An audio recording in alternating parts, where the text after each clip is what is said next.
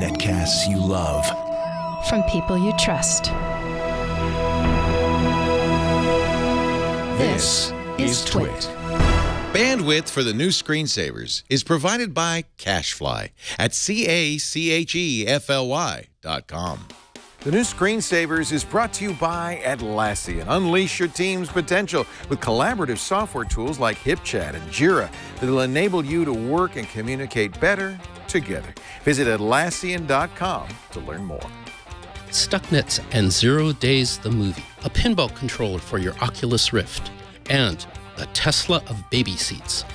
Live from the Twit studios in beautiful downtown Petaluma, it's the new Screensavers.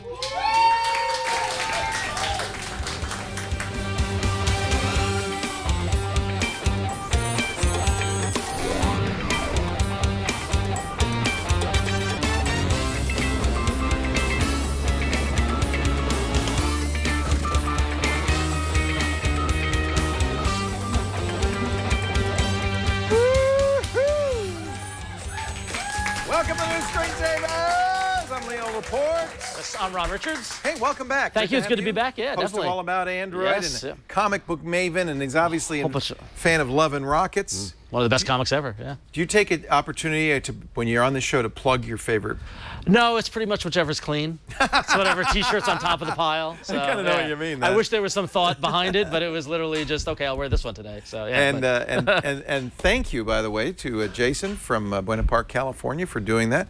He and his son are here. His son was going to do it. Yeah. Chickened out. It's tough. Little bright lights, camera. It's hard. Yeah. It's great. His son grew up in Japan. Oh, cool. Speaks fluent Japanese, but he also speaks English because his dad's American. So he's got the best of both. That's like, I wish I spoke. Don't you wish you spoke another language? I speak a little Italian, but not enough to, just enough to get me in trouble. Ron Ricardo. Yeah, exactly. Yeah. Hey, we got a great show for you. As I mentioned, we're going to talk to the guy who discovered Stuxnet. And talk a little bit about viruses and 0 Days, which is a new Alex Gibney movie. Yes. I can't wait to see. Cool stuff. Tony has a review of a baby seat. You know, he's got a new baby. I do, yeah. Tony Wang. And you need a seat. This is the craziest seat you ever saw. It's Bluetooth enabled. Right. Yeah. What do you need Bluetooth in a baby seat? Everything's smart devices now. I'm not surprised at all that the baby seat is smart. I can't wait to see somebody hack the baby seat. We'll find out about that. And but the best part is, and you're kind of familiar with this. Yes, I am. Yeah. So my buddy Jeremy from my pinball league built this amazing. You're in a pinball league? I am in a pinball league. Yeah, in San Francisco. Yep. Is that like a bowling league? Kind of. Yeah. We meet every couple of weeks, play pinball, and there's. Do you have tournaments?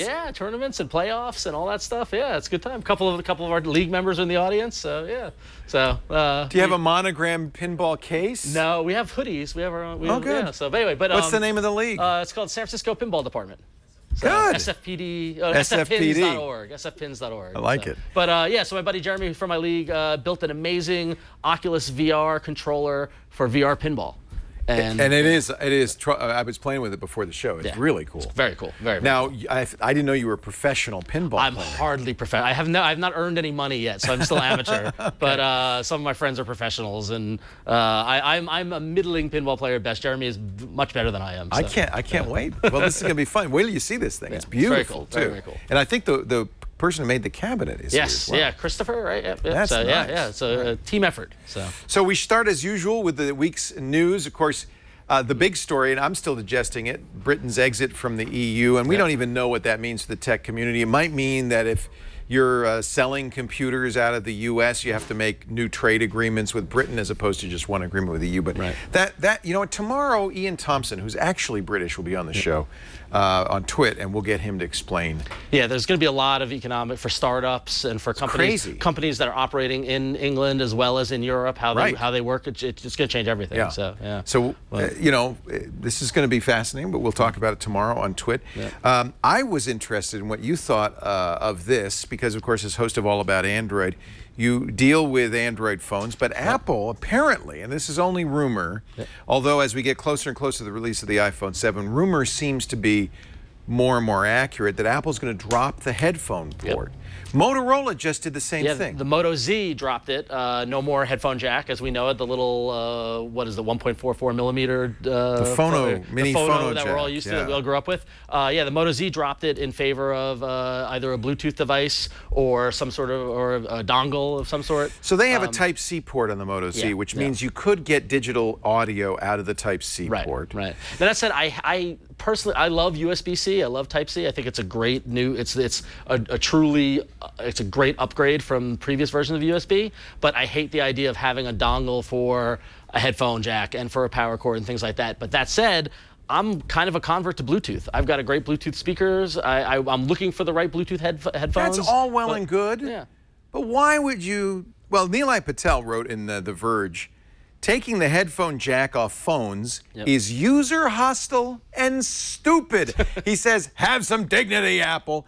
And his point is that Apple's doing this to simulate innovation. It's like, we don't have anything really new to do. And that's something that we've talked about a lot on All About Android, is that in all the years of iterations between the phones, we're seeing less and less innovation on the hardware than the phones themselves. The phones are a rectangle with a screen, with speakers, and there's really not a. That's why I'm really excited about what's going on the Android space, about a lot of the expandable and modular stuff. Motorola with the pogo pins on the back with their new phones, so you can snap on a speaker, or snap on a battery. I think that's really interesting. I see the argument for ditching the headphone jack as just an excuse for innovation, but I also see it as it's kind of an antiquated. I mean, I'm playing devil's advocate here.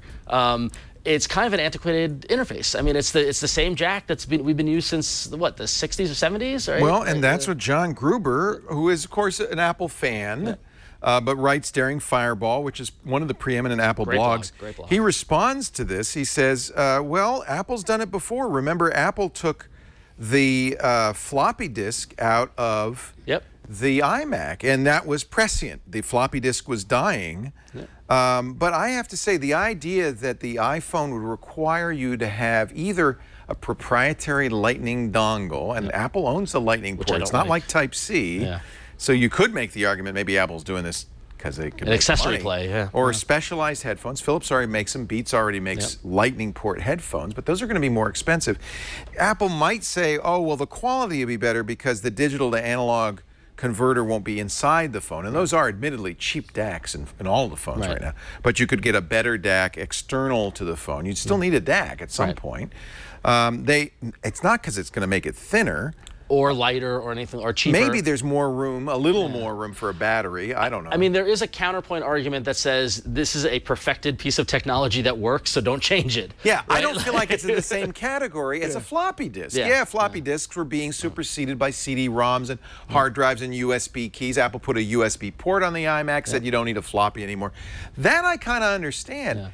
But this is mature technology that's inexpensive. Everybody, but everybody has some form of headphone that uses the headphone jack. Are you going to obsolete all of those? That's crazy. I mean, a great use case is I was in New York last week, and I forgot my running headphones, and I wanted to go running. I used my phone. I just went into you could buy it at a gas station. Yeah, I bought $8 pair of earbuds, and I went running, and it was fine. If I needed to buy the dongle and a headphone that attaches to the dongle, or buy another Bluetooth set of headphones, that's going to get expensive. And there's an Apple tax, absolutely, on anything that's going to use the Lightning port. Apple's going to make 10, 20, whatever bucks. You know, but I should point out that this isn't a done deal. It's just a rumor. It could be that Apple's listening right now saying, what do they think of this? And people are going to, at Apple are going to say, yeah, maybe we better not do that. Where are we? We're in June. If the announcements come in beginning of September, I mean, it's getting close to that ship sailing. Like, they got to start making the devices. They're making them. They got to make 100 million of them by the end of the year. They got to start now. And the thing is, they're going to get up on stage and make wonderful announcements. They need something to announce. You know, if they don't have anything to talk about, it's going to be a real boring keynote. So this is a real test of the devotion of iPhone users. How devoted are you to the Apple platform? And admittedly, with their announcements of iOS 10 and Mac OS Sierra and the integration of the watch and the phone and the desktop, and there's a real advantage to being all Apple. But how devoted are you to that ecosystem? Are you willing to give up your headphone jack? Especially as there's a multitude of Android phones with headphone jacks that you can all purchase and try out, and they're wonderful. It is gutsy of Motorola to do that. It is gutsy of Motorola, but they don't have the market cloud app. Well, but Motorola is, like I mentioned with the modular phones, they're scrambling to do anything that differentiates them. Right. And the new line of phones with the Moto Z is just exemplifying that. It's just showing that they're throwing stuff against the wall to see if it works because they're in a position to take those risks. Apple is a market leader. I mean, but the question is that so are people not going to buy the new iPhone? Of course they are. They're sheep. That's what they do. So they're going to complain about it, and they're going to complain about it on Twitter, but they're still going to buy it. I think this is, one of those moments that could shake the tree a little bit, and some Apple users might fall out of that tree and become Android users. It might be just enough of a hump at that point. There's very strong Android hardware out there that competes head-on with Apple, in some cases is better. Yeah, come on in, the water's fine. It's great. It's just all about Android every Tuesday at 5:30 on the Twit Network. And by the way, in a kind of related thing, Apple has also pulled the Thunderbolt display. Apple is saying one of two possibilities. They may have a new display, which they want to sell out all the Thunderbolt displays. Or, and this is what I think they're doing the same thing to external displays as they're doing to the headphone port. I think they're saying you don't need it anymore. Yeah. What they did say is there are plenty of other companies making excellent displays. It says we're discontinuing the Apple Thunderbolt display. It'll be available through apple.com while supplies last. There are a number, this is the quote, of great third-party options available for Mac users. Here's my guess. They see external displays, as a shrinking category. They make built-in displays. They do make two computers, the Mac Mini and the Mac Pro, that need external displays, but I doubt either of them is big sellers. And I think they've also said displays are commoditized now. There's nothing really, just like phones, to distinguish them. I just had remember years ago those Dell monitors were so cheap and they were great. So I had two of those 20-inch monitors, and I bought them like 6 years ago. They recently died. So I'm like, all right, I need to buy a new monitor. I have a Mac Mini, so I need an external monitor. Went to Best Buy. I got a 25-inch widescreen for like $120. That's a business Apple doesn't want to be in. Exactly. There's no value in having a high-priced external monitor where the key differentiator is the Thunderbolt connector.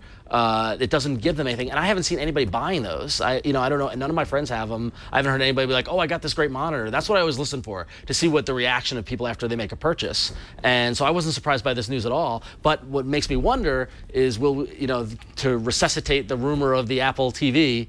What does this say about Apple's display business, and will we never, ever, ever see an Apple television? I think Apple has changed its focus. I agree. Quite a bit. And there's, one of the things they've always done very well is to cut anything that isn't really core and central to their business. And I think this is a reasonable decision. And if it's not selling, it's a business decision. And they were much more expensive than the comparable displays, right? One last story. I just want to mention this.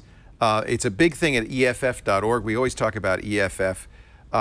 By one, maybe two votes, the Senate rejected the FBI's request for warrantless access to your browser history, but it was that close by 1 or 2 votes, which means it's going to happen again. Mitch McConnell switched his vote at the last minute, but he's the Senate Majority Leader. He has pitched a motion to reconsider the vote. John McCain added this. We should just, name names here. Senator John McCain, if you're in Arizona, remember this. He added this to the Commerce, Justice, and Science Appropriations Bill, a budget bill, last week. And oh, by the way, we don't need warrants to look at your browser history anymore. Folks, you got to pay attention to this stuff. EFF.org/action. They're all over this. Let your Congress critter know. We're coming to election. You have to know who your Congress people are, who your senators are, and call their offices and let them know how you feel. John Oliver on HBO a couple weeks ago had a great episode going over financial, like 401ks and investments, and there's a whole bunch of legislation going on that's affecting that. And unless you call your congressman and let them know, congressperson, let them know how you feel, they won't vote on your behalf. Not that they're voting on our behalf anyway. I think a preponderance of geeks and techies either are libertarian or have kind of given up because government seems so flawed. And we like environments that are flawless. We expect things to be rational. That's why we like tech. But you can't give up. Because listen to what this amendment would do. It would broaden, if the amendment became law, federal agents would not need a court order to access your phone logs, your email records, your cell site data, your location data, your browsing history, all of that information. This is our privacy. On your phone, all they'd have to do is go to your carrier and say, can you just give us all that stuff? And by the way, we don't need a warrant, so just give it to us now. That is terrifying. It's horrible. And the thing is, and the great example, and I know there's been a lot of conversation in the country recently about gun control and things like that. You look at a political organization like the NRA, who is only 4 million people, and they are effective because they pick up the phone and call, they show up, they are active. It's easy. And that's why, unfortunately, that they have such power. But it's easy. It's easy. All you got to do is if you get up. care, So, yeah, exactly. Just pick up the phone, call your Congress critter, or write a snail mail. Email's not as good because they need to identify you as a constituent. That's why it's best to call the office, and they'll say, okay, where do you live? And they'll make a note of that, and they tally those phone calls, and those carry a lot of weight. So please use those. Nothing frustrates me more about our group of people, our subculture, than by the sense that just posting how you feel on Twitter is actual civil action. It's not enough. It's not enough. So you got to be active, and if you want to see any change happen. To tweet. Speaking of tweet in Congress, the sit-down in the what do they call that? Sit-in. So sit-in. Yeah. So in the House of Representatives, led by John Lewis, who is a legendary congressman who led a lot of the sit-ins. There he is in this photo. He was right a there civil rights activist who did sit-ins for civil rights. He's now doing it for gun control. But what was interesting is because Congress had adjourned for the day, C-SPAN, which doesn't own the cameras, lost its video feed from Congress. And the reason this is a tech story, however you come down on the issue, is several members of the House take out their phones. Some of them didn't even know how to do it. They had to have staffers show them how to use Periscope. They started periscoping it. C-SPAN picked up, there were at least 7 feeds, video feeds out of there from members of Congress. C-SPAN continued broadcasting. I guess you were saying that Periscope failed? Yeah, so what happened was, I thought this was all fascinating because it turns out there's no staff of C-SPAN at the House of Representatives at the Capitol. They're just security cameras, and they work gavel to gavel. So when they open, and then they turn on. So when this happened, the staffers gave them their phones and they turned on Periscope. Unfortunately, due to connections issues or who knows, whatever, Periscope was crashing. So C-SPAN carried the Periscope feeds, but then switched over to Facebook Live once a lot of the Congress folks. Big victory for Facebook Live. Facebook Live stayed up, and that's what C-SPAN was broadcasting for the majority of the sit-in through the night, which is just kind of amazing and shows the power of these live streaming tools, what they can do in terms of these moments when stuff happens. And I mean, I couldn't believe that C-SPAN wasn't covering this with their cameras. Talk about democratizing. This is the power, and when we're seeing now, Twitter's is doing live video. Periscope is a Twitter company, but Twitter's also doing more with video. Facebook's doing it with Facebook Live. This is YouTube has announced that soon everybody, you won't have to have a special brand of smartphone. Everybody will be able to stream via their YouTube account live. This is a revolution. There's Periscope. You can see because of the hearts. The hearts coming up. This is a revolution. This is amazing. And something to be celebrated, I think. Democracy is difficult. Democracy is tough, and it was great to see this kind of action take place. I just hope that we see results. That's all, especially after everything going on. So. Anyway, that's the top. Boy, there's a lot. Top stories today, and I thank you, Ron Richards. Always good for a conversation. Now I want to talk about malware, shall we? Joining us, Eric Chien. He's Technical Director at Symantec's Security, Technology, and Response Division. With him, Liam mamaRoo, who is Director and Security and Technology Response Group at Symantec. Liam's in Ireland. Where are you located, Eric? I'm in Culver City. All right. So Symantec's all over the world with this stuff. Yeah. Attacks happen all over the world and any time of the day. So we always have people on and working. Stuxnet was an interesting story because I think it was the first time we saw a virus that looked like it was created by a government entity, right? Yeah, it was definitely one of the first. At that time when Stuxnet came out, we had things that, we felt were at sort of the level of the nation state. But, Stuxnet really had all the makings that it was definitely a nation state. I mean, who else is going in there and trying to basically blow up Iran's nuclear centrifuges? How did it get discovered? Because originally it was intended only to affect those machines in Iran. Yeah, that's the interesting part, is that the actors who were behind it got super aggressive, and basically the way they coded it is that it can spread to any Windows machine anywhere in the world. As long as your machine is on, connected to the internet, you can get infected with Stuxnet. Now, nothing more is potentially going to happen unless you happen to be hosting a bunch of nuclear centrifuges. Oh, in other words, Stuxnet might be on your machine, but it's not going to speed up your centrifuge. That's right. It's just going to use your machine to spread to more Windows machines, in the hopes that eventually it gets into the right place. Well, part of the problem was that these centrifuges in the uranium enrichment facilities were air-gapped, right? Right. So they had to leap the air gap somehow. That's right, and that's exactly why they were so aggressive. They used multiple means of spreading, and one of the key means they used of spreading, which is likely the way they jumped into the air gap, was they would spread to USB keys. So you have to imagine in these air-gapped networks, there's never an air-gapped network that's 100% air-gapped, right? Developers got to get their code in, they got to get logs out, and they typically do that by bringing USB keys in and out. Right. And for those watching who don't know, air gap means it's a machine not hooked up to the network, not hooked up to the internet. Because you'd have to be crazy if you're running uranium enrichment centrifuges to hook them up to the internet. That would be nuts. Well, you want to watch your cat videos while the centrifuges are going. So I might point out that there are machines all over, including hospitals and important medical equipment, that in fact are infected now with Stuxnet because they're on the internet. Right. Not to mention ransomware and other things. Should we even, now, by the way, do we know what government created Stuxnet? I mean, we can hypothesize, obviously. We don't know. I mean, there's been reporting by journalists that claim that it was a U.S. and Israeli operation. Yeah. But the code doesn't tell us that. And we would expect that because, of course, one of the goals is the Israeli government, and certainly one of our goals is to keep Iran from becoming a nuclear power.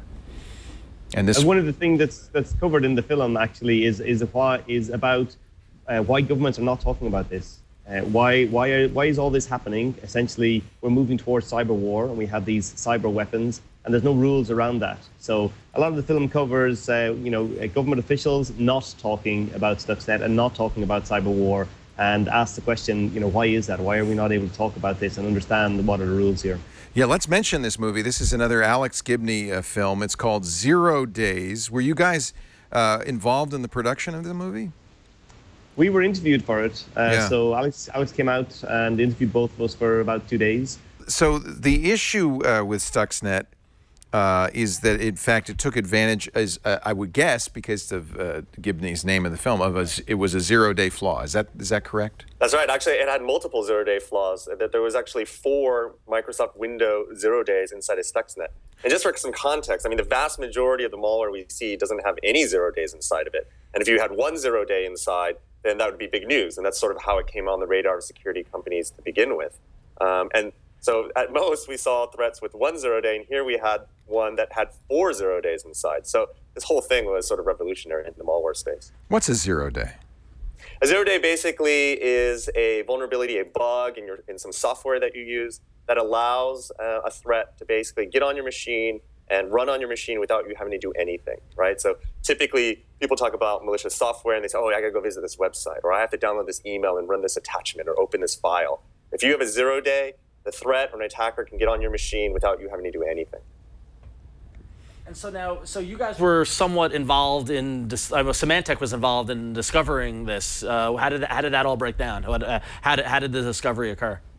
Yeah, so what happened was originally some machines in Belarus got infected with them, and actually a Belarusian security company found that the first samples and saw that it had some sort of 0 day inside. They couldn't even confirm it. I mean, the code was so complex at that point. And all the security companies around the world, we all share samples and indicators of attacks and things like that to just try to generally help protect the world. And they did so, and when we got the sample, we began to just rip it apart and realize there was much more here than just this single 0 day. Gibney, in the film, discovered something called Nitro Zeus. What is that? Yeah, well, what Nitro Zeus is that basically, you have actors that are doing what we call staging. So they basically put in their implant or malicious software or backdoor code or get credentials into networks all over the place, in critical infrastructure, potentially in an entire country, and they just let them sit there and wait. And then the day there's some sort of geopolitical event that occurs where you want to basically flip the switch, you do so because all your implants are all in the right place. And then you bring down the power grid, you shut down the water, et cetera. Gibney's contention was that Stuxnet was in fact part of this Nitro Zeus, that this was a sleeper malware, I guess, that waiting for Iran to make progress in its nuclear enrichment program. And was it triggered or accidentally, or was it triggered as it had intended to be triggered? Stuxnet definitely wasn't accidental. Stuxnet was basically a totally autonomous piece of code. That so you can't control it once you release it, right? No, it's still out there today. You have machines getting infected today still. So that sounds like a pretty stupid way to go about it. And I'm not going to fill in the blanks for you. We all should watch 0 Days. But my suspicion is that governments don't want to talk about this because they realize what a risky proposition this all is, right? And cyber warfare can really bite you in the butt. Yeah, it's true. I mean, America itself is very exposed to cyber warfare because it's so interconnected. You know, everything that that happens in the US in particular is all online as much as possible, even industrial control systems. So going out and launching these sorts of cyber weapons, while that's good on an offensive, from an offensive point of view, you have to be thinking defensively as well, and America is very exposed. One of the stories, and BuzzFeed has the article that is proposed in this film, is that originally Stuxnet was intended for the U.S. to actually keep a lid on Israel. Israel created a more virulent version of Stuxnet and released it into the wild, and that actually really upset the United States. Is that credible to you? Well, we see with Stuxnet, there was a configuration file associated with the malware, and inside the configuration file there was things like how virulent it could be. So how many computers could it spread to, how many USB drives could it infect, and how long would it spread for. And what we saw with different versions of Stuxnet was that it got continuously more aggressive. So it started off only spreading for 30 days, and then they moved it up to 90 days, and then up to 180 days. And also it could initially it could infect only 3 USB drives, and then they moved that up to 5 and 10. So it definitely got, we have technical data that backs up that story. Yeah. Wow. So this is a 6-year-old story. What's going on today? Are you seeing in your research labs similar nation-state attacks? There was FlameNet, right, or Flame? Flame and Dooku and Gauss. Dooku. Yeah. Yeah. It actually, since that time, since we've seen Stuxnet, at the time there was maybe 1 or 2 operations we thought were being controlled by governments, and now since then it's just exploded. So now we're tracking about 100 groups that are 100 attacks ongoing that are launched by what we think of governments. Well, yeah, and that's the big kind of, the question is that, clearly Iran is going to feel like they were attacked, and so why wouldn't they counter with an attack? Plus, there's the continuing threat of whatever's going on in North Korea and China, and, there's a whole level of cyber warfare that's going on that we're not even really aware of. Well, and unlike nuclear weapons, the knowledge to create these kinds of weaponized malware is fairly widespread, right? Everybody's got their hackers. Yeah, definitely. Everyone has their hackers. But, there's probably a difference between doing something like getting on a network and, let's say, wiping machine, deleting all your data, and sort of bringing down centrifuges. You think about the Stuxnet operation, there was more than just a cyber component. They had to have on-the-ground spies that, somehow stole the designs for these centrifuges. They had to steal centrifuges so they could test them out, to make sure this thing would work. But definitely we have governments today going in and just trying to do things like, for example, bring down the power grid. We saw that in December in the Ukraine, for example. Yeah, I mean, there's a to me at least, when I read about this stuff, there's a difference between viruses and worms that are building botnets or getting access or accessing financial systems. But Stuxnet is an example of a worm that is actually looking to do something in the physical world to invade the computers and stop these centrifuges in Iran. Who's to say that somebody doesn't do it back to us that affects the traffic lights or our power plants or amusement parks or all these things that are controlled via computers are viable targets. Stuxnet was targeting some specific controllers by Siemens in these. But could a bad guy get the code, the Stuxnet code, and weaponize it to distribute ransomware? I mean, is there something in there that they could look at and say, oh, that's a good way to do that? It's more about the idea than the actual code. Taking the code and repurposing it is quite tricky. It's not impossible, but it is definitely quite challenging. And at that point, you'd probably be better off just to start writing your own code from scratch. It's not like there's really a shortage of kits that you can go on the internet and buy, right? Right, exactly. Yeah. It's more about the idea that you can actually do this. It's possible. It's possible to attack physical machines via code, and there's multiple ways to do that. Air-gapped physical machines, yeah, exactly. And actually the air gap is very interesting because the air gap forced the attackers to embed the entire payload inside of one malware, and for advanced attacks we don't often see that. So when we got our hands on Stuxnet, we always knew if we just kept on analyzing it, we would eventually get all of the details out of it. And whereas with other attacks, they may leave the payload out and they will only deliver the payload to one particular victim, and it may even be encrypted for that particular victim. So your chances of analyzing the entire attack are very slim. That's why I'm very interested in Flame. Flame is really sophisticated in the sense that it's modular, it's self-encrypting. It's very difficult, correct me if I'm wrong, but it's very difficult for you guys to figure out what Flame's doing. That's right. That's right. And we're seeing that everywhere now. Everywhere now we see these frameworks where basically the attackers can write plugins, and they can deliver the specific plugins to the specific machines at the specific time, and they have multiple stages, and each stage is encrypted. Only the very first tiny stage is not. And so in order to recover them all, you basically have to find all the victims in the world, and even then it's possible that you haven't got all the plugins and possibilities. Have you actually found the Flame loader? Wasn't that one of the issues, was it would self-destruct after it loaded the payload? Yeah. So its first delivery mechanism basically would deliver sort of this very small component onto your machine, and that first delivery mechanism would just simply disappear. And that's very smart of the attackers, because typically those delivery mechanisms happen through 0 days, that we talked about earlier, and 0 days are pretty finite. And so if they leave that 0 day on the machine, it becomes exposed, and then people can patch against it, so they can't be hit by that 0 a day again. By keeping it hidden and always deleting it, then less chance of recovery. You're in an interesting field, Eric and Liam, and this is constantly changing. It's getting wilder and wilder. From our point of view as users, should we assume that there may be, I mean, look, I do all the normal things to protect myself. I update regularly. I make sure, I... Security patches. All this stuff. But can we, I mean, do you think that these viruses are endemic, like they're out there everywhere? Should we assume that we are infected, in other words?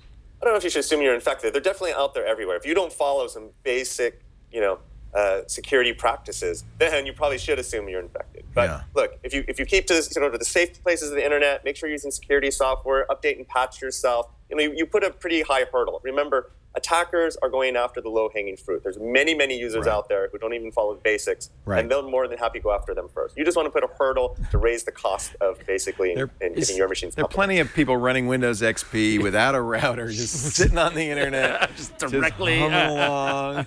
Yeah, I was gonna say, is the best advice to avoid Windows at this point? I mean, I feel like that's not because you're necessarily safer. I'm running Linux here, but because it's a smaller attack surface, and it's less valuable. It is true that, for example, Macs were not attacked really for the last, maybe 5 years ago, they were hardly ever attacked. And since Macs have become more popular, we're starting to see an increase in attacks against Macs. 2 years ago, we saw a threat that infected 1 million Macintoshes in 1 month. So, so it definitely does tie into the popularity of the system that you're using. If your system is less popular, there may be reasons why it's less popular. But if it's less popular, then the attackers may not go after it as quickly. And that's the scary thing. I mean, I'm a Mac user, and I admittedly have a false sense of security, like, oh, nothing's going to happen to mine. And so you always got to keep your guard up no matter what machine you're on, and make sure that you're doing the patches and staying. I think Apple's doing some really smart things under the hood to keep us safe. And frankly, the vectors have changed away from operating systems to other stuff that we used to get online, including things like Adobe Flash, which aren't being patched as assiduously and as effectively.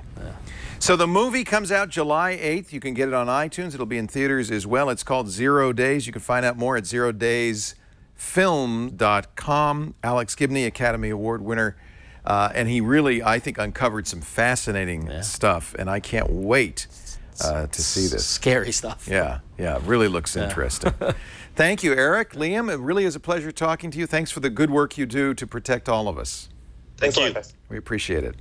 Really interesting. Eric Chien, Technical Director of Symantec's Security Technology and Response Division, and Liam MamaRoo, who is a Director, Security Technology and Response Group at Symantec. That's the kind of job where you show up just waiting to see what happens. There's so much. It must feel like at some point, like it's like lemmings, like they're like it's a locusts. Yeah. It's, Coming up, we're going to talk about protecting your privacy with full drive encryption. But first, Bryan Burnett. This is a good tip. Watch this. 2 ways to recover deleted files in Windows 10. Bryan Burnett here, and I'm going to give you a little tip in Windows 10 in case you lose some files. Now, we're all pretty familiar with if you delete a file, it goes to the recycling bin, and you can just pull it out of there and put it back on your desktop. But what happens if you empty your recycling bin and there's something in there that you wanted? You can download a program like Recover, and it will scan through your recycling bin and give you the files. Now, through process of elimination, you can figure out what file it was that got deleted. They don't have the former file name, but you can find a .wav, which is the file I was looking for to recover. You can also use it to scan your entire computer. Now, what happens if you run into a situation where you delete a big file, you know, like 8 gigs or something bigger than that? Sometimes you'll get prompted with deleting the file immediately, and it will skip the process of going to your recycle bin. If that happens, what you can do is make a new folder, rename it to what the old folder's name was, and then go into the properties, go to previous versions, and do a restore. And Windows will restore your folder back to what it was. And as you can see, I have all my pictures and videos back. So that's just a quick tip if you ever delete something from the recycling bin that you didn't mean to. I think a lot of people don't know about Windows 10 versioning, and that is really, really useful. It's fascinating. Yeah, shadow copy. Yeah, look at Bryan with a tip. There you go. Yeah, look at that guy. Look at that guy. Bryan. He's good looking, but who knew he was that smart too, right? All right. Hey, our show today is brought to you by Atlassian. If you're in the business of development, of teams, of working on projects in the tech industry, I'm sure you know the name Atlassian. We use it like crazy here because we've always got projects going. When we wanted to redesign the website, that was my first experience of Jira, which is a great tool for keeping track of who's doing what the project is, what the different tasks are. It makes it easy to take a very complex project and make it in small chunks that are easy to digest. Jira is J-I-R-A, and it is amazing. I didn't realize, we still use it, by the way. We're using it in our app development. I didn't realize this, use Confluence. This is another Atlassian product. It's designed to create and share content, to organize results, to keep team members up to speed, and we use it to document our equipment, our work processes. We use Jira for managing our vendors, and you know what we really use like crazy is HipChat. In fact, we have kind of almost a mantra, put it on HipChat. Anytime we're working with a new team, for instance, we've got a new studio in process. There's a lot of stuff, a lot of teams. There's contractors, there's engineers, there's ISPs. Put it in HipChat. That way everybody's on the same page. It's both synchronous and asynchronous. So it's like a messaging system, but you can always go back in time. It's got a great search. It also has really powerful integrations into all the tools we use. I'll give you an example. We use something called Panopta, which keeps an eye on our servers. If a server is slow or down, Panopta is a member of the HipChat, our engineering HipChat. It'll send us a message saying server XYZ is down or is slow. We can act on it right away. You get the notifications. HipChat is incredible. And I don't know if we use this. If anybody would be, it would be Patrick Delahanty, our programmer. Bitbucket, which lets you test and review and manage code in real time. Look, if you've ever worked on a team in technology, you probably know the name Atlassian. If you don't, you could try it for free. Go to Atlassian.com and see how Jira and Confluence and HipChat and Bitbucket give your team everything you need to organize, discuss, and complete shared work. We could not do what we do without Atlassian. Atlassian, helping teams everywhere team up to create what's next. We thank Atlassian not only for our support, for their support of the new screensavers, but for making it possible. I'm telling you, without HipChat, I think this whole place we wouldn't know what the hell's going on. Let's do it. It's time for a call for help. On the line from Stony Creek, Ontario, Ed. Hello, Ed. Hello, Leo. How are you? Nice to see you. Say hello to Ron Richards from All About Android. Nice to meet you, Ron. Nice to see you. Ron is an expert I believe, in the topic you want to talk about. So give us your question. Well, a while back, I was on the show and we were talking about my Nexus phone and how that's not a good place to store your plans for world domination. But I have an external USB 1 terabyte drive. See, if I'd planned this right, I'd be stroking a kitty like a James Bond villain or something. But It's okay. You're allowed in Canada to have plans for world domination. domination. I was going to say, what are these plans, and should I be concerned?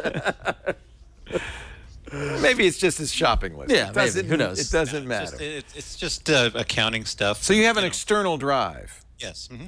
And you want to keep the, by the way, and I really love the, it's from, is it Seagate, the T2? I have this really amazing USB drive. I got it on Amazon. And it's 2 terabytes. And it has built-in encryption, which is really cool. Now, unfortunately, it doesn't work with Linux, but on Mac or PC, when you put the drive in, it says, well, if you want to see Leo's data, you need to enter the passphrase. You enter the passphrase, it unlocks it. That is a really great feature. Let me see if I can find this. So at the manufacturer level, they're applying. Yeah, but and it needs to. This is part of the problem. By the way, let me ask you first of all: did I misguide him when I said don't put your plans for world domination on your Nexus phone? Not at all. No. Yeah, that's a good advice. In fact, yeah, I would back it up to an encrypted drive. Yeah. I mean, because there is encryption on the Nexus phones. There's encryption on Android. But then again, I mean, you don't want to. I try not to keep anything 100% crucial on my device that I can drop in a nightclub. So, it's encrypted by default, and most now Android phones are encrypted by default. Yep. And if they're not, all of them you can turn on encryption. Yep. Here's the reason I said it's something to be cautious about: is anytime you get encryption from a vendor. Yep. What you don't know is what the vendor knows, what the vendor doesn't know. Is it, as Steve Gibson calls it, trust no one, in the sense that only you hold the keys? If that's the case, then if the vendor gets a national security letter here in the U.S., I'm sure there's the equivalent in Canada, gets law enforcement saying, hey, give us what's on that. They just ask very politely. They say, can you please give us all your data? Yeah. You say, oh, I'm sorry, here you go. But what we don't know is if Apple, Microsoft, or Google, or any of these companies can see this stuff. So, and that's a little bit of an issue if what you're worried about is governmental interference. You might also say, well, what if there's a rogue employee at Google who just wants to look for dirty pictures and he's going through all the backed up encrypted stuff on all these phones? Right. Do you know whether, this is my question, and maybe you know, does Google have access to the passcode to unlock my Nexus phone? I have no idea. We don't know, do we? And I just assume that they do. If they don't say, they don't. If they, here's how you tell. Is there a password recovery mechanism? Right. If there is, well, guess what? If they don't explicitly say, hey, don't lose this key, because if you lose this key, you're messed up. I just was recently reading an article by a hacker there is apparently, didn't know this, but Apple has a way, if you forget your firmware lock code on your Apple MacBook, and you go, oh, what do I do? You can go, there's actually a way, call Apple, and they'll say, okay, press and hold, Command, Shift, I can't remember the keys, like 6 keys, right? And reboot, and it will generate a long code, and if you give us that code, we will create a firmware unlocker, and we'll send it to you. Yep. Well, if they can do that for you... They can do that for anybody. They can do that for anybody. So there are ways to encrypt external hard drives. What I would suggest is, and BitLocker, that's something you mentioned in your question, that's from Microsoft.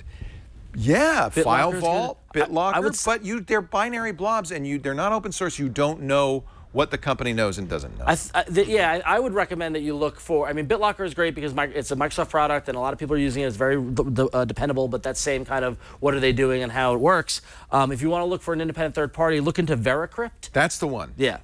So TrueCrypt, we all for years recommended TrueCrypt. Yeah. Until a couple of years ago, and if you listen to Security Now, this was fun. The guys on TrueCrypt unaccountably posted, if you went to truecrypt.org, it said, oh, don't use TrueCrypt anymore, it's not safe. Yep. And bye. We're out. We're out of here. And furthermore, they modified TrueCrypt, the open source, it was kind of quasi-open source, the quasi-open source TrueCrypt, so if you download the latest version, it would break it. It would say, no, we're not going to do this anymore. So people are still using older versions of TrueCrypt. In fact, Steve Gibson offers an old version of TrueCrypt. But even Steve is starting to say, and by the way, you can trust TrueCrypt because there was an audit. Yeah. There was a Kickstarter to raise money. They raised the money and they did an audit and they went through all the code. Yep. it was open source to the extent that they could look at the code, not open source to the extent that you could reuse the code, although people have. And they verified it and they said, yes, it's good. TrueCrypt, however, it's been a couple of years. It's still out there on SourceForge and things like that, but with huge warnings. So there have been a number of what we call forks, where they took the TrueCrypt source code and did new versions. And VeraCrypt, yeah, this is the weird page on TrueCrypt.org where they said, don't use us, use Microsoft's BitLocker, which I frankly thought was weird. Yeah. Anyway, since they haven't developed since May 2014, VeraCrypt has forked the code, and as best we can tell, it is good quality code, it is reliable, it doesn't have any government backdoors, it is open source, so you can verify it. It has not yet been audited. Right. I suspect somebody will endeavor to do that. It turns out to be a complicated thing to do and time-consuming and fairly costly. But Steve Gibson and I and many others agree this, for now, is your best alternative because it's open source. We know there's no government backdoor. We know it's truly trust no one. And remember, that means if you encrypt a hard drive with VeraCrypt and forget the passcode, you're done. Yep. That's gone. And that's good. That's what you want. Just don't forget the passcode. Do you know if that would work with my Chromebook? Because I know BitLocker, I plugged it into my Chromebook and it had no clue. No. Clearly. That's a really good question about encryption on Chrome OS. I don't know about that because so VeraCrypt is mainly Mac, Windows, and Linux. What you need is a Chrome extension, a Chrome encryption extension. And let me just look and see who's making those. I'm sure there is one, and that's what you have to use because a Chromebook means you have to use Chrome. So I see Quick Encrypt. Let's see. Minilock is one. That's Minilock I'm aware of. Minilock a lot of people like Minilock. Yep. Let me see. I didn't know you had a Chromebook. Okay, CryptoCat, but that's for messaging. Yeah. Mailvelope is for email. Minilock is from CryptoCat. Now the problem with CryptoCat, as I remember, is while it's using all the right technologies, it says it's audited. All right, peer-reviewed software. I don't know if it's actually open source, but if it's audited and peer-reviewed, that's a good sign. Yeah. Minilock is probably the way to go. I think Minilock's the way to go. Yeah. I think that, if I was with the Chromebook, I would go Minilock. Yeah. Good idea. I'm sorry that I kind of sprang that on you. But that's important because that means if you're going to do it in a Chromebook, it has to be software. Either you're going to have to use Crouton and put Linux on there, or you're going to have to use software that runs in Chrome, which means it has to be a Chrome extension. Right. And there aren't many choices. But Minilock I've heard very good things about. And you know what? Let me ask Steve Gibson if he's looked at that. I know he's recommended CryptoCat, the same company. Yeah. It's my memory that CryptoCat is not open source, but I may be wrong on that. However, if it has been audited and you can verify the auditing, the main thing is as long as nobody can unlock that except you, if there's a password recovery, that's a red flag. It doesn't necessarily mean it's not trust no one, but it's probably not trust no one. Cool. Minilock. Check out Minilock and let us know how it plays out. Yeah, I'll investigate that myself. That's a very good question. And keep those shopping lists secure, okay? Don't let anyone else get them. I mean world domination. I mean shopping lists. Right. Hey, it's great to talk to you. Thanks for joining us once again. All right. Take care, Ed. Thank you so much. All right. All right. You too. Bye-bye. Next week, we got Frederick Van Johnson, our favorite photographer, one of our favorites. There's so many. If you have a photography question, here's how you can ask it next week. Need tech help? The new screensavers are here with answers. Email your tech questions to newscreensavers@twit.tv. Thank you, Jim Cutler, the voice of Twit. He is so a great voice. Great. Don't you great love voice. Jim? Hey, we're going to relocate because we've got a virtual reality pinball game to play while we're taking a walk. Tony Wang has a review of a new car seat, a new infant seat, Bluetooth enabled, called the mamaRoo. Take a look. I'm Tony Wang for Twit.tv, and I'm here with something a little bit different than our usual mobile phone and laptop review. I got a chance to try out the mamaRoo by 4Moms. I recently came in possession of a baby, and as I was shopping for the baby, the mamaRoo was one of the first items that I came across on the internet. mamaRoo is a Bluetooth-enabled infant seat that carries up to 25 pounds of baby. It's got a sleek and minimalistic design, and I like to think of it as the Tesla Model S of the infant seat world. The mamaRoo comes in two parts, the base pedestal and the seat frame where your baby will be drooling. All the movements happen in the base, where you can choose from 5 unique motions and speed. There's also 2 speakers for playback of any audio devices, as well as built-in various sounds to choose from.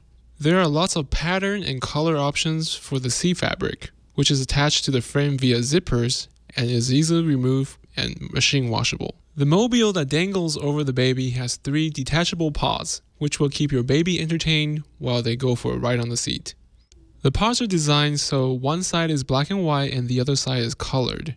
And that's because, depending on the age of your baby, they're attracted to different colors and patterns. I thought this was a nice, thoughtful touch. The companion app is available on iOS as well as Android. You have full control of the seat via the companion app, but there's also built-in controls on the base, so you can make adjustments there as well. The only downside I came across while using the mamaRoo is the cost. The price more than twice as much as traditional infant seats with similar features. But just like a Tesla, you're paying for the latest and the greatest. Here's the deal. As a new parent, the most important thing for your newborn is safety. And with infinite adjustability and variable speed settings, you will not find another baby seat that is this feature-rich and fun to use, even for dads. I'm Tony Wang for Twit.tv, and this has been the mamaRoo for dads. All right, we've taken a long walk back. Could you believe that he just recently came in possession of a baby? Sometimes you just find a baby. You wake up and there's a baby. Like you found it on the doorstep. Tony Wang. That's weird. Okay. He's unique. We're back in Studio C. That's our green screen studio. This is where we show off VR stuff. And joining us now, your pinball buddy. Yep, Jeremy Williams. How you doing, Jeremy? Good. Thanks for joining us. Thanks for inviting me. As I mentioned earlier, Jeremy's in my pinball league, and that's hysterical. Became friends a couple years ago. Found out he's a pretty amazing maker and hacker in his own right. You did a Kickstarter a couple of years ago, That's right. Yeah, I had a pixel frame. I have a pixel frame called Game Frame, and it's 16 by 16, super successful on Kickstarter, and now that's what I do. I make that. So that's become your full-time business? So far, I'm trying to. Yeah, I just relaunched it this year. Yeah, it's LEDSEQ.com. Mm-hmm. Very cool. But as a pinball player, you were very interested, I guess, when the Oculus Rift came out. They have VR pinball games, right? That's true. No, I've been interested in the Oculus Rift since it was on Kickstarter. I was one of the first backers of the Kickstarter. Me too. Yeah. I now have 2 for some reason, but so when they announced it, did you immediately think, "Ooh, I want to play pinball on that"? Or? No. I've actually been opposed to virtual pinball ever since it was on flat screen, because you can't play that in the same way that you can sort of replay Pac-Man. Pac-Man makes sense emulated, but pinball emulated makes no sense. Pinball's really a physical sport where you're moving, you're tilting, you're That's one of the reasons why I like it, is because body English. Yeah, because it's physics, and it's the way you manipulate the table affects the game. But also the way you perceive the ball. You need to be able to move your head around. Nobody stays static when they play pinball. And all those virtual pinball games, there's one camera and one position. But so being able to move your head around, once you could finally do that in VR, that kind of made me think this might work. Okay. Yeah. So you think this might work? So Oculus comes out, and then you put together this sucker. Well, yeah, I covered an Oculus event for Tested, where I was fortunate enough to go, and they unveiled this pinball game, and 5 seconds in, I knew that this needed a proper interface, because gamepad is okay, but this, once you add this to it, it becomes a simulation. So to be clear, right now, if you have a Rift, you can buy pinball games and use the gamepad that comes with the Rift to play the game. But wouldn't it be better to have a dedicated pinball controller? Right.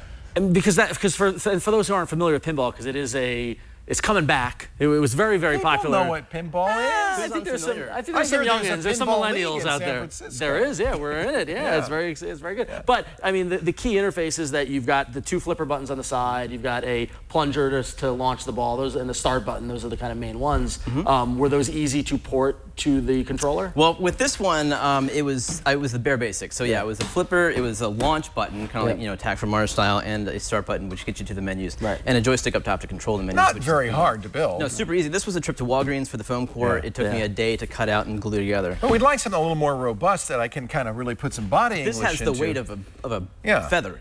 So that's why I went to wood, and with the assistance of a friend of mine, Christopher. And here we go. We remade it. He's got wood, all right. You even have real pinball legs on this thing. But it's a little truncated because, of course, the rest of the game is in the VR. That's right. So this is a perfectly scale representation of the first 8 inches of a pinball machine. How perfect? Is it perfect? It's all you need! It needs to be perfect, right? Yeah, right. The joystick. I don't even remember a joystick on a pinball game. Do they have no, that's for the menus. That's for menus, all right. Same with the arcade buttons up top. This could potentially be used for arcade games. You know what I love, though? You've got a real plunger. Well, and that was a challenge, and it's spring-loaded. The Look at that. plunger was probably the biggest technical challenge. Yeah. Do you want to open it up yet? Or Ron, why don't you play it? Because you're a professional. No, I play pinball all the time. I want to see you do this. Really? Yeah, I'll take your cards. Yeah. Can I play? All right. Yeah, let's see you do it. I think it's more amusing to watch Leo try to play VR pinball. Okay. No, I'm excited. All right. So one of the reasons we do this in a green screen is so you can see what I'm seeing. Yep. Now, there's more than one game, right? This is just That's Mars. Right. So yeah, so this is using VR pinball, right? Yeah, the game is called Pinball FX2 VR, and it comes with these 3 games that they ported to VR from their catalog. This is a digital pinball. The company. flippers work. The plunger works. Oh, this is very real. And it has an accelerometer in it, so you can nudge it. I can tilt it? Yeah, and it's analog, so whichever direction you push is Wait a the minute, direction it goes there's in. like spiders and weird things. Well, that's the game. Ball saber saved it. Right. Yeah, I mean, that was one of my big things was that, one of the complaints with virtual pinball playing, and a tablet app or anything like that is that the physics is a big challenge. Right. And so you want to actually be able to move the controller and have that affect the game, and you figure that out? I'm not going to say this replaces real pinball, but it is the closest thing yet. Like, if it's coming around the orbit, if you slap the side of the game, the ball will go out, off of the slingshot. This is it's very fun. And the thing is, there's no latency, the response time, and I'm sure that's part of it, isn't it, Jeremy? That was actually an interesting challenge because initially I had to use this middleman software that converted what was direct input to X input, and this adds a little bit of latency to it. But I met this guy on GitHub named Zachary Littell, who wrote an X input library for the Teensy processor that I used. Okay. So now the computer just thinks it's a gamepad. And it's not disorienting like a lot of Oculus Rift games are. Right. You just really feel like you're in a pinball arcade playing the game. I think the biggest challenge, at least when we were playing before the show started, was once you put the Oculus headset on, is actually getting to the buttons safely. Well, once you learn. Yeah. Because you can't see it. You can't see, Unlike with some Oculus Rift games, you have, this is real, but this isn't real. Although it feels very good, and I guess that's the advantage of actually making a case with wood and everything. This is solid. Yeah. So now, are you going to start manufacturing these? Or? No, I open sourced it, so all the plans are online. It's posted on tested.com. The code is on GitHub. You just need a Teensy and you flash it. It's really easy. Right. And all the plans are really simple, especially for the phone core version. Honestly, it's like under $100 and it's not that much time. Do you want to open it up and check out the? Absolutely. There's more in here. Let's see it. Yeah. Of course there is. So this is really nicely done. Look at this. So I 3D printed the rumble holders. Really, the challenging part was the plunger, and it's probably a lot of work for minimal payoff, to be honest with you, because. But it's that authenticity. It makes it look so much better, and you can hit those skill shots. Yeah. But so I 3D printed these 2 components. It holds an IR distance detector, and it measures. It measures the distance. Oh, to this you're kidding. Oh, and that is great. With the help of some mathematicians, I was able to, get the right formula so it's linear, so it really maps correctly. I just like how casually you say, with the help of some mathematicians, I was able to get the formula. But I mean, it's twitter.com, with the help of Twitter. This is amazing. Yeah, so I made the circuit board, plugs everything together, and... how much would it cost for somebody using your plans to put this together? What's the range? This obviously is a little bit higher. In parts, this is probably about $400. Not bad. No. Not bad. Yeah. Especially considering that if you wanted to buy a pinball machine, that's could be average about $5,000. Yeah, for a new one. For one game. Or even a 90s machine, the right machine, $5,000 bucks, no exactly. problem. And that's just one game. At least with this, you could get a library of games that you can play with the controller. Potentially, yeah. Pinball Arcade is supposed to be releasing a VR version of their games, including like Ghostbusters. And this would work with any Oculus pinball game. It works with any pinball game. Because they all work with the same controller. That's right. But it also works with any PC pinball game because it really is a gamepad. Oh, so it doesn't even need to be VR. You don't even need a VR headset. Oh, okay. You could just be in front of a monitor. With, but it's really fun with a VR headset. It's so fun. Yeah. That is so cool. It's very immersive in that. Jeremy Williams, you can find more at ledseq.com. That's his business. And where are the patterns for this again? Tested.com. If you Google PinSim right now, it's the first 3 results. You'll see it. PinSim. PINSIM. Mm-hmm. This is amazing. Thanks, Leo. But you are obsessive. Yes. Crazy obsessive. I mean, just the Oh yeah, we got to get the mathematics so it's a linear scale. But that's the thing is that pinball players and pinball fans, if anything, are pedantic. What? And we know pedantic. We notice has the response been good? I mean, the serious pinball players. Yeah, I'm actually really kind of surprised because there've been virtual pinball games for a while, flat screen and TVs. They laugh, they mock. And but just playing it in VR, I think, is a completely different experience. I could honestly see this kind of thing affecting actual pinball game sales. It was fun. Yeah. It was really fun. I think so. Yeah. You've played it? I played it. Yeah. It's fun. Like it? Yeah, it's fun. Yeah, it's cool. I mean, really awesome. So. Didn't make my play any better. That's my own fault. I thought I was playing pretty well, but anyway, thank you, Jeremy. I really appreciate it. A lot of fun. The PinSim, P-I-N-S-I-M. Google it. You'll find out more. Now, we're going to take another walk, and while we do, Chris Marquardt, my favorite photographer, my other favorite photographer, I have a lot of them, is going to tell us how to avoid taking ugly pictures of people like me. Multiple chins. Hello, it's a photo tip with Chris Marquardt. You can find out more about me at tipsfromthetopfloor.com or at discoverthetopfloor.com. I want to talk about taking pictures of people, and especially like people around you or close to you who you can talk to openly. Ask them what they don't like about themselves. There are lots of different areas, especially in the face, that are kind of, some people don't like their nose or their eyes. I want to talk about the chin. It's really easy to avoid having like a chin that comes out like this. Have the subject bring their head slightly forward. Shoot from slightly above the eye line, and that make the chin area so much more pleasing. That was it. Back to Studio A. His pictures are so good, and he acts like, oh yeah, all you got to do is have people look up or look. No. You got to be a great photographer. He does. His people pictures really are impressive. Thank you, Chris. Chris Marquardt. He's a regular on the Tech Guy show. He's our regular photo guy, and you can tune in and hear him on. I guess he's on every Sunday at about 12:30 Pacific, 3:30 Eastern, on the Tech Guy show. Are you ready for the mailbag? Let's do it. Let's bring it on. Fire when ready, Gridley.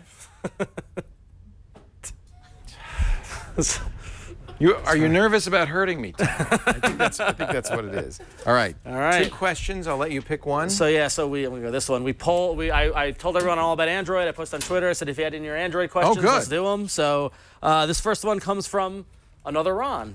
Comes from Ron from Morris Hill, Indiana. I always love when we get other Rons. He says, I have a question about default applications after the Marshmallow update. I have a Samsung Note 4, which I've had from day one, and since the Marshmallow update, it's made this good phone a great phone, except for one change that bothers me. I'm trying to understand if this is a Samsung thing or a Marshmallow thing. Prior to the Marshmallow update, I was able to not have a default application for certain programs. For instance, sometimes I use the Samsung browser, sometimes I use the Chrome browser, and other times I use the Link browser.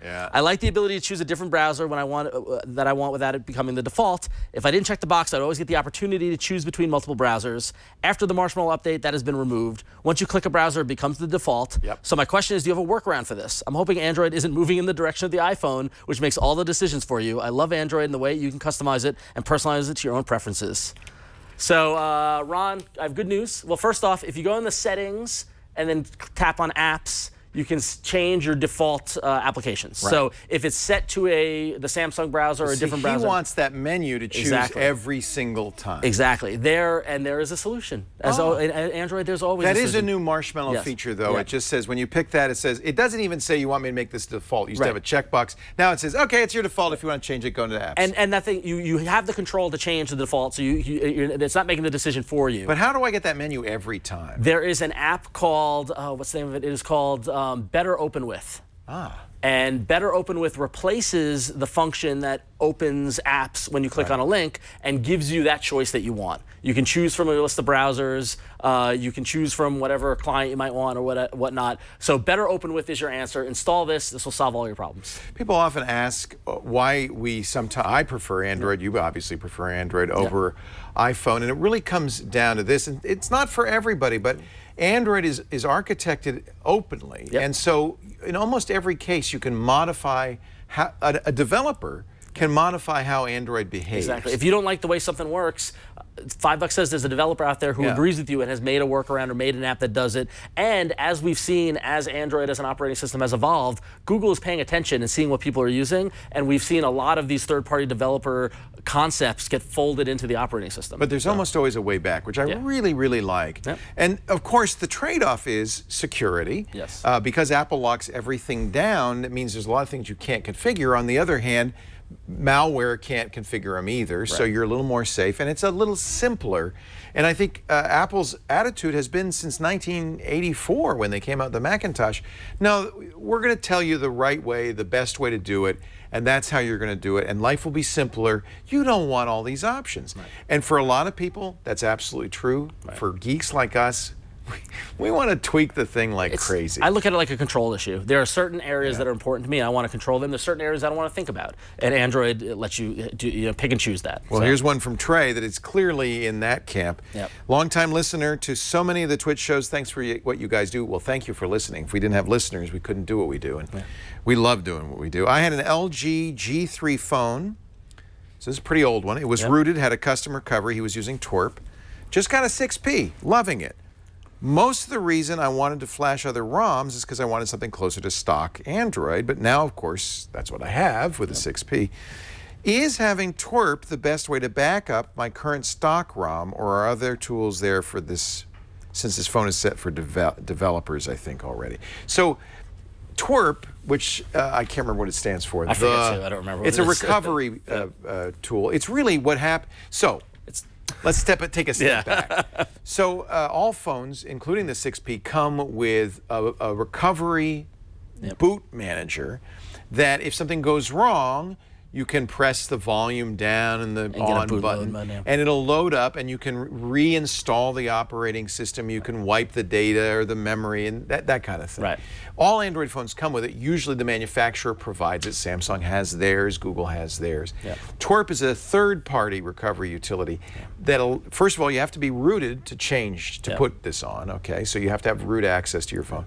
And then once you put Twerp on, you can put other tools on, including boot managers like ROM Manager that will let you say, oh, today I want to be cyanogen. Tomorrow I'd like to be something else. And every day you can have a different operating system. And also allows you to go in the other direction to back up your ROM settings. So once you've got your phone set perfectly the way you want it, and this is my ROM, back it up so I have it so that, let's say a OS update rolls out and it screws up your settings, you want to go back to what you had. So it's like an image copy of your phone exactly as it is.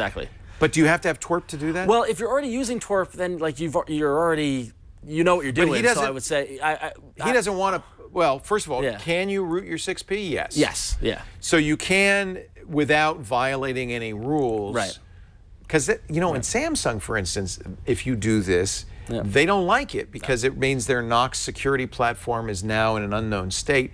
You won't be able to play back certain movies like Netflix. They even have this counter that will actually lock your phone after a period of time. But Google doesn't do any. No, Google doesn't. I mean, I would actually say stick with Twerp.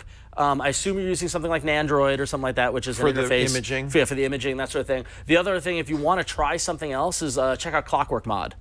Which love Clockwork Mod. Yeah, and Clockwork Mod basically does the same thing as Twerp. Kind of interchangeable. But Clockwork Mod I find is a little more elegant in terms of how it handles stuff, and it has a lot of the stuff that Nandroid does kind of built into it.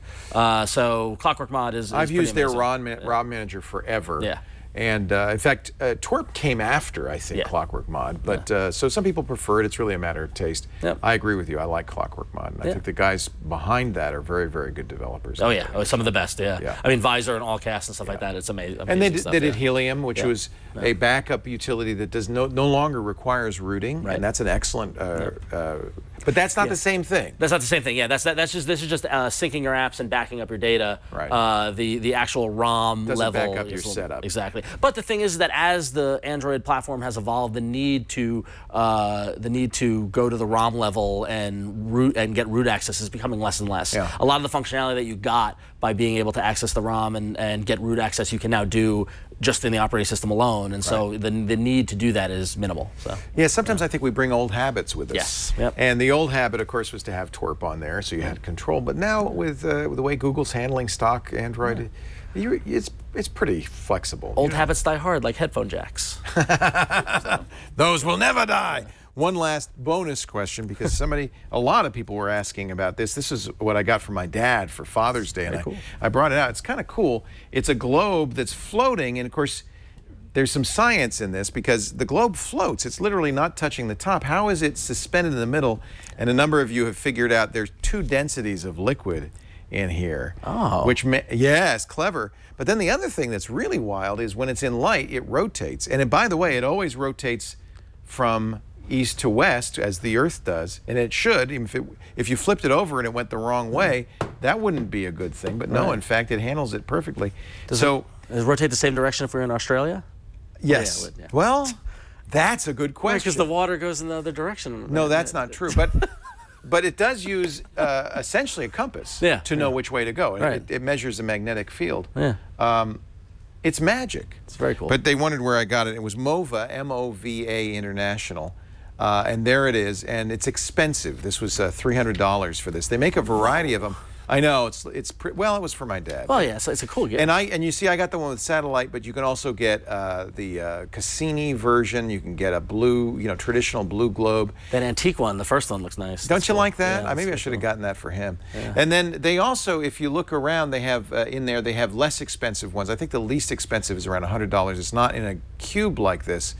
It is standing on a stand. Oh, cool. Still in liquid. And it still rotates, which might even be more magical. Wow. Yeah. Science. Yeah, crazy. Science. Yeah. So that's as little as $135, which is probably a better way to go than It's a cool gift, though. It's very cool. I thought my dad, my dad's a geologist. Yeah. It's not rotating. I was wrong. We stopped. I broke it. I broke the Earth. Have you noticed the sun is not moving in the sky anymore? I'm worried. These people have. Wouldn't it be funny if that actually were a real planet and I just was keeping it there? It's all a simulation. Anything you want. The bottle city of Candor. That's right. Sorry, yeah, sorry. That's right. I can't. That's it. Superman. I can't stop it sometimes. That's where I got the idea from. No, that's exactly where I got the idea from. Yep. That's Ron Richards. He's not only a comic book nerd, but he is also the host of All About Android and one of our favorite people. You find him at ifanboy.com, on Twitter at RonXO. Yep. Come back. You're always fun to do the show with. And I love the Android knowledge. And I love Android too, and I love being here every Tuesday, 5:30 with Jason and Flo. And follow me on Twitter, and I often tweet about my pinball exploits, so you can see I had what no the idea latest. you were in a league. Yeah. It's a lot of fun. Do you have special shoes? No special shoes. Do you have special gloves? No special gloves. Just we have our hoodies, we have T-shirts, lots of beer, and beer. Yeah, there's a lot of beer. It's really a beer drinking. Yeah, it's really a lot of beer. Yeah, a side.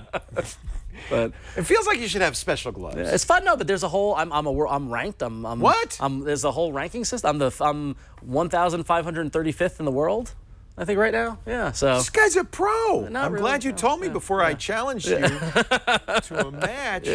Holy! It's fun stuff. I like it. So.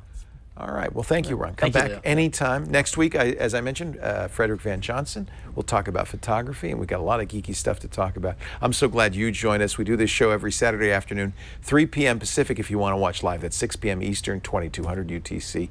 You can join us in the chat room, too, irc.twit.tv. Be part of the kids in the back of the class. If you want to be in studio, we love having an in-studio audience. What we didn't understand, and traffic's terrible on Saturday coming to Petaluma. You're not alone. Everybody's coming up this way. Yeah. So I think I should warn you, we'd love to have you. Leave early. Tickets at twit.tv. We'll put a seat out for you. And it's usually easy to get in because nobody wants to make that horrible drive. But anyway, we're glad everybody came. San Francisco could really use a bridge to go north that's not a tourist landmark because is that where it gets bad, the Golden Gate Bridge? It's mainly getting out of the city and getting over the bridge. Oh, but it's so pretty. It is pretty. It is nice. It's so beautiful. All right. I guess that's it. Thanks for joining us. We'll see you next time on the new Screensavers. Bye-bye.